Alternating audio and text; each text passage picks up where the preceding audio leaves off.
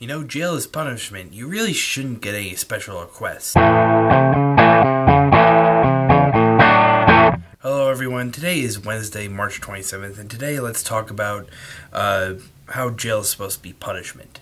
Now, we're not going to get into the whole political thing about whether jail is good or not, or horror stories. We're not going to get into that. We're going to get into the story of how an elected official in Maryland, Terry Kokeles, has been making special requests in jail for like food and razors and stuff, and they've been denying him. And I say good on the jail officials, because jail is supposed to be a punishment. I'm not quite sure what this guy has gone in for. Hang on, let me check the story. Yes, he's serving 30 days for misconduct, and they're not giving him any special requests.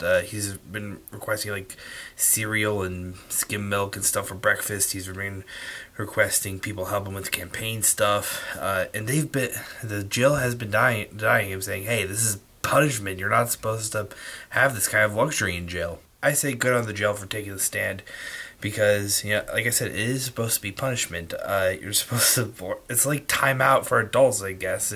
You're not supposed to have luxury in jail. You're supposed to learn from your mistakes, and you're not supposed to want to go back there. Of course, there are some people who never quite learn and still end up in jail, but that's a whole nother story. It's a whole nother issue. I don't want to get into that. It's kind of complicated. I don't fully understand everything. I'm just wondering why this guy keeps making these requests. Maybe he's just gotten so used to it that he doesn't quite get the message yet that he's supposed to be being punished. I don't know. Tell me what you guys think of the story in the comments below, and I will see you next time. Bye.